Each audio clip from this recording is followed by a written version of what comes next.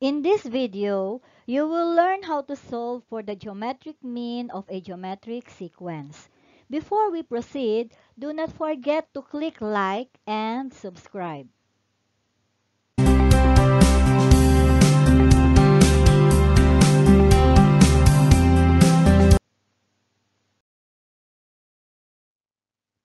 Remember that arithmetic mean is the term of the arithmetic sequence that is between two given terms. Obviously, when we say geometric mean, it is the term of the geometric sequence that is between two given terms. Example: 3, 9, 27, 81, and 243. The numbers between 3 and 243 are 9, 27, and 81. They are called the geometric mean between 3 and 243. How do we find the geometric mean of a given sequence? To find the geometric mean of a given sequence, we need to apply the formula or the rule we used earlier in my previous video. We have a sub n is equals to a sub 1 times r raised to n minus 1. Consider the given example here. Insert for geometric means between 16 and 16,384. 16, then we will insert for 1, 2, 3, 4. 16,384. Let us identify the given. A sub n is the last term, or a sub n is equals to 16,384. A sub 1 is the first term, or a sub 1 is equals to 16. N is the number of terms. To find the number of terms, we will count from 16. 16 is the first term. We have second term, the third term, the fourth term, the fifth term, and the sixth term. So therefore, there are 6 terms. N is equals to 6. And R is the common ratio. R here is unknown. Our target or objective now is to find the common ratio to get the 4 geometric means of 16 and 16,384. Substitute the given to the given formula. A of n, 16,384, equals a of 1, which is equals to 16, times r raised to n minus 1. N is equals to 6, so we have here 6 minus 1. 16,384 equals 16 times r, 6 minus 1 is 5. So we have here r raised to the 5th power. Divide both sides by 16. 16 divided by 16, 1. 1 times r to the 5th is equals to r to the 5th. And 16,384 divided by 16 is equals to 1,024.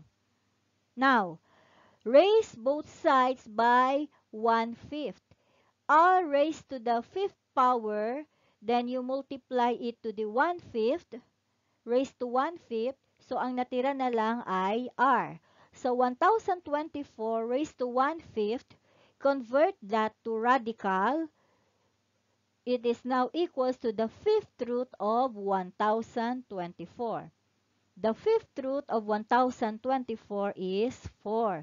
We know that 4 to the 5th power is 4 times 4 times 4 times 4 times 4.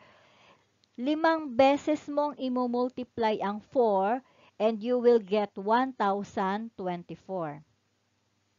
Now, we have here the common ratio. Our common ratio now is 4. Multiply 16 by 4 to get the next term. 16 times 4, 64.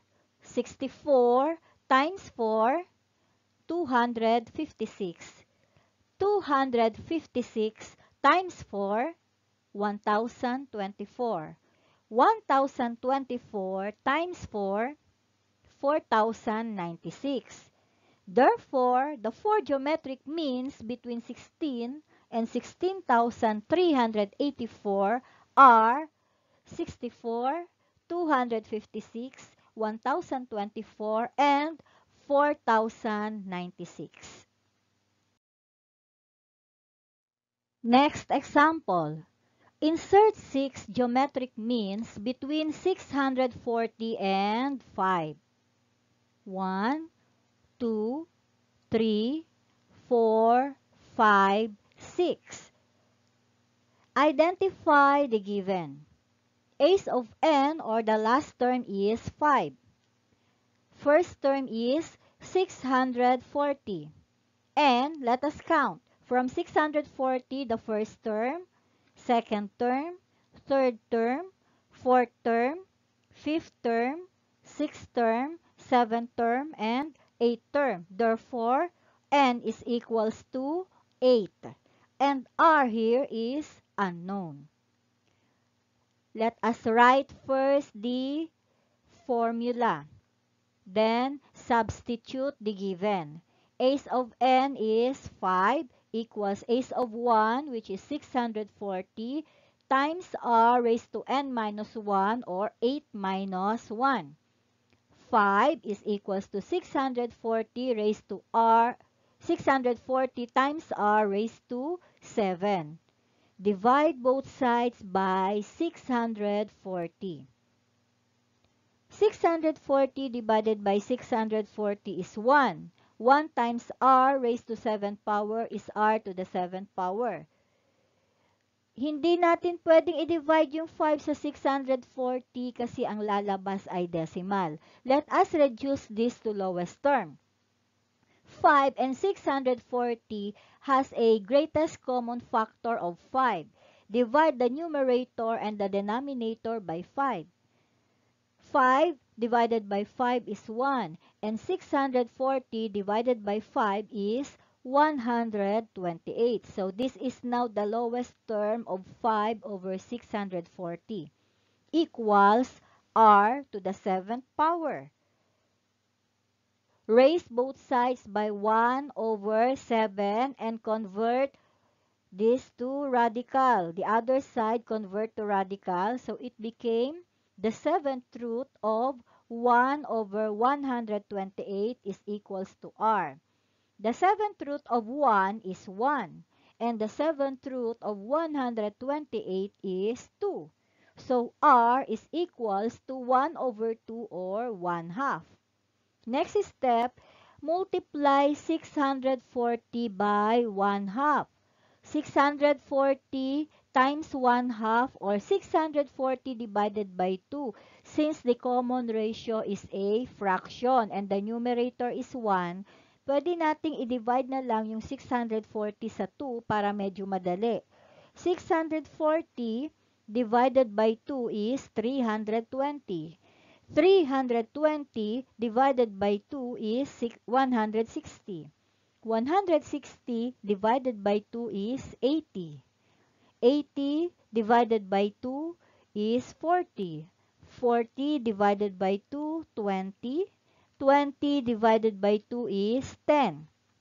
So, the 6 geometric means between 640 and 5 are 320, 160, 80, 40, 20, and 10.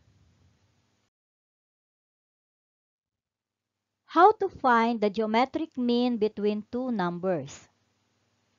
Example, what is the geometric mean between 9 and 81? Walang sinabi kung ilang geometric mean ang i-insert mo between 9 and 81. So, ang ibig sabihin niyan, isang number lang ang i-insert mo sa 9 and 81.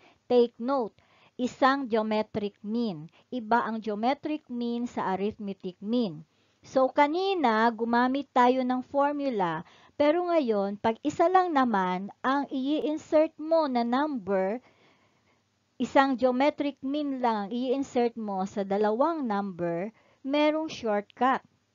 I-multiply mo lang yung first term sa last term, then get the square root of the product. So, 9 times 81, we have 729, and the square root of 729 is 27. Since this is a square root, there are two answers. Your answer is positive 27 or negative 27. The geometric mean between 9 and 81 is positive 27 or negative 27. Find the geometric mean between the fractions 1 over 16 and 4 over 25. We will do the same process. Imumultiply natin yung 1 over 16 sa 4 over 25. So, pag nagmumultiply tayo ng fraction, we multiply numerator times numerator and denominator times denominator. Then, extract the square root of the numerator and the denominator since we are looking for the geometric mean. The square root of 1 times the square root of 4 divided by the square root of 16 times the square root of 25. Dito pa lang, pwede na nating makuha ang square root ng 16 which is 4 and the square root of 25 which is 5. Kaya lang, gusto kong ipakita sa inyo yung step by step process. So, equals the square root of 1 times the square root of 4 is square root of 4. The square root of 16 times the square root of 25 is square root of 400. Square root of 4 is 2 and the square root of 400 is 20. I-lowest term mo siya, we have 1 over 10. So dahil naka-square root siya, there are two possible answers also. The geometric mean between 1 over 16 and 4 over 25 is positive 1 over 10 or negative 1 over 10. Thanks for watching. This is Teacher Nati saying, let us thank God for all the blessings that He has given us. Don't forget to click like and subscribe.